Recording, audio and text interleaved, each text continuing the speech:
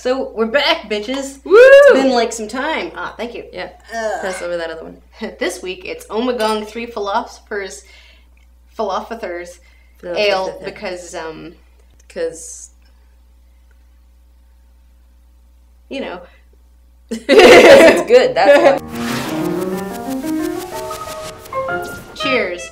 Welcome to the second season of our book-themed show titled To Be Decided.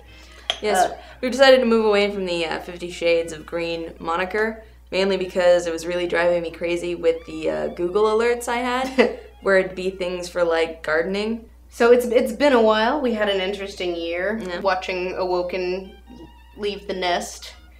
Mm-hmm. And so now it's time for season 2, because obviously, this being young adult paranormal romance... you gotta have a trilogy. It's a trilogy, obviously. It's a trilogy. But, you know, since we spent so much time last season, like, coming up with our gimmick and, you know, talking about, like, who the characters were, obviously this season it's not going to be that so much, because we already know who the characters are. And while we do, of course, need a plot, you know, we know what our gimmick is and all that. So this season we're going to expand the reach of this show and this channel. Once we decide what it's called. And that's where you come in. It's not laziness. It's not our complete dearth of creativity.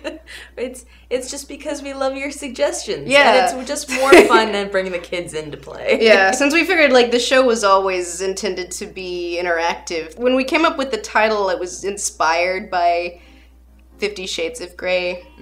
And now it's kind of turned into, you know, 50 Shades of Grey knockoff / parody number 9,007,365. So, and it's also moved away because we initially thought it was going to be more along the lines of a 50 Shades parody, and it did not turn out to be that. Yeah. So, yeah, I think we need to move away. Yeah, so it went off, did its own thing, and we think it's time to pick a name or create a name that more reflects that. Yeah. See, our wall is very much, you know, still alive and still very Cthulhu inspired. Why mess with perfection? Yeah. We do need more wall things, though. But since we intend to expand our reach, we might want to expand beyond the world of young adult paranormal romance, as that genre's kind of dead. But another thing this season we also wanted was not just to create a project, which obviously we will do because that's fun and people have fun with it, and hopefully keep better track of whose idea was what, because we were really bad about that. You know, it's said that to become a better writer, you should read a lot. So I think to prepare for writing the second book of Awoken, to really grow as writers ourselves, I think we need to delve deeper into the young adult genre fiction. Well, not just young adult. I think since we'd been knocking around ideas for the sequel, a lot of those ideas were inspired by, you know, adult books like Eat, Pray, Love, and... I'm really excited about that one. And we'll talk about Awoken Book 2, which I think should be called Arisen. No, of course. Next week. If you guys can come up with something better than Arisen. But our hearts are pretty set on Arisen. So, like, challenge accepted, but, like, our hearts are really on it being Book 2 title. Yeah. Well, I mean, that's the thing with the YA trilogies, is, like, they're all, like, like, divergent, was it, insurgent, allegiant, you know, they're, like, all the same word, astringent, belligerent, like, they're all the same word. Frozen. Frozen. Yeah, no, Disney 22 Tangled. Tangled? Are you kidding me? In fact, her hair decidedly did not get tangled. There was any point in that freaking movie. Like, at least Frozen, like, you know, was in it. Like, there's no tangling in Tangled. No, she has magic hair. There's no tangling. It was pretty fucking well conditioned, that hair.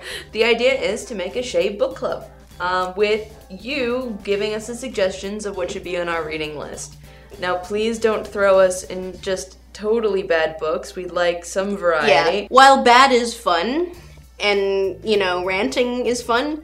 I feel like I'm more interested in what people like and what people respond to emotionally, personally. And also, like, who likes reading shitty books? Well, we do, apparently. Because I read so many bad books last year. Preparing for like is the right word. I feel like a shitty book kind of drains you more than a shitty movie. Yeah. It's more of a time. There's no 2012 for books. No. Except for maybe the Da Vinci Code. So for books that people are going to suggest to us, we do have some restrictions. Let's see. 1, we can't have read them already. Because we want our responses to feel fresh. Yes. The next rule is that no Game of Thrones length books. We need to be able to knock this out in 2 weeks. Exactly, and that's a time frame. A 2 week, you suggest a book, 2 weeks we read it, we come back with our review of it. So we gotta keep it. What's the page count of? I don't know. Game of Thrones is. It's like 300-some thousand words. Yeah. It's 3 Twilights. No Dostoevsky. Let's keep it in like your average bestseller range. You know, something that won't make my eyes go cross. 150,000 words. No tomes. Yeah. No Lord of the Rings. Because, you know, we're on a time frame. Yeah, as much as we like long books, but we do that on our own time. Yeah, that's another great thing about young adult. Short. It needs to be a recent title. Within the last 5 years. I can't think of why we might make an exception, but maybe we will. Who knows?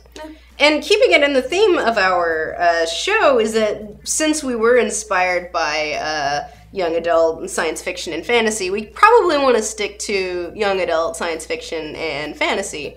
Not just young adult. And also I feel like the lines between young adult and adult are getting blurred a lot more. Yeah. Trying to market something to broader audiences is much more popular. Although whenever I go into like the young adult section, you know, I'll go into the library and like check out a book that is and then there are all these teenagers looking at me like, and I feel like Amy Poehler and like Mean Girls. I'm like, hey, what's up, homies? I'm not a regular mom. I'm a cool mom. Yeah, someday I think we need to go to like I went to the mall the other day and there were teenagers there. Oh. Which surprised me because I didn't know teenagers still went to the mall. I thought they just kind of stayed inside and play World of Warcraft. I went to the Queen Center Mall and it was full of teenagers. It was like they were all like talking about Divergent and I was like, they're real. We should like talk to them and see what they like now. I'm like, do you actually watch MTV? Because someone has to. Yeah. Or, like, what do you like? So anyway. So old. Yeah, no. Like, it's weird to think that I'm in the same generation of these kids, you know? It's just like, technically, we're all millennials, but I'm just like, I have this old soul. I feel enfeebled. I take antacids now. For Arisen, again, we have some ideas. Inspired very much by Eat, Pray, Love. Eat, Pray, Love. Because of course Cthulhu has to leave her. Of course. And only this time, you know, she's not gonna, she'll probably want to kill herself, but she needs to go on an Eat, Pray, Love trip. Yeah. So about that show title. We originally titled the show when we thought the show was going to take a different direction than it did. So knowing now that you know, it is going to hinge almost entirely on the Cthulhu Lego Brick trilogy, but also on an expanded goal of exploring what is out there right now. Yeah. Try to avoid the Lovecraft or Cthulhu references. So, if you have an idea for what our title could be or should be, something that screams, we're reading books. We're reading books and we're writing about sexy Cthulhu. You're just so damn charming and quirky. 2 ladies and beer, what else? Literary and drinky. And we drink a lot. Because again, with the 50 Shades, you know, it was inspired by Anna's, most of her calories being alcohol calories. Not that I would know any fucking protein thing about that. The leafy green kill you. So welcome back to the Books and Drinking show of indeterminate name, Season 2, Rebranding Boogaloo. We can't wait to get started in earnest on Awoken Book 2, Arisen. But in the meanwhile, leave your suggestions for stuff we should read in the comments. We will announce our selections on Twitter based on popularity of the thing suggested, and also if we are interested in it or not. We should probably keep track of our progress on Goodreads. Yeah, we should start. Ooh, we can start a Goodreads account. Yeah. Yeah. Let's do that. We just came up with an idea. Hey! Hey! So we look forward to another season of interactive, book-written debauchery, as helped and enabled by you. And booze. And also beer. Cheers.